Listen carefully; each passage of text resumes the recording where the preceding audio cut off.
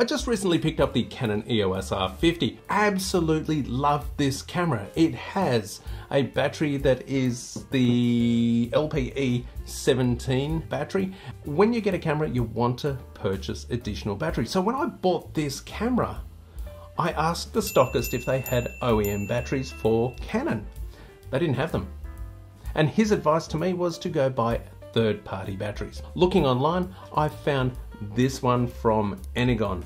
This is a dual charger, a dual USB charger, and it takes the mini USB. What is the difference? These batteries from Energon are the same milliamp hours at 1040 milliamp hours, so they will have the same runtime as the Canon original OEM battery. But here is the difference. These batteries are partially decoded, which means that they will work in the Canon EOS R50, but they will not report the battery health.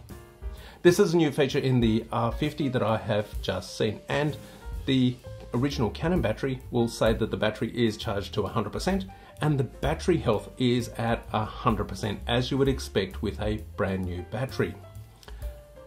The aftermarket batteries, however, do not show what their battery health is. They do show that they are 100% charged, similarly to what the older cameras and older battery systems did.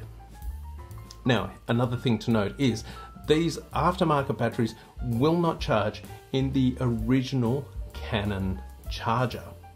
Okay, so they do not charge in the Canon original charger.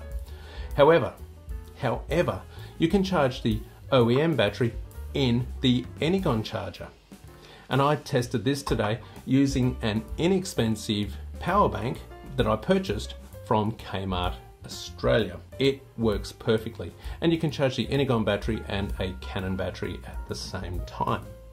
Interesting to note, the Canon camera reported that this battery was a DR18 battery, and this is definitely an LPE 17 battery, and it works flawlessly in the Canon R50.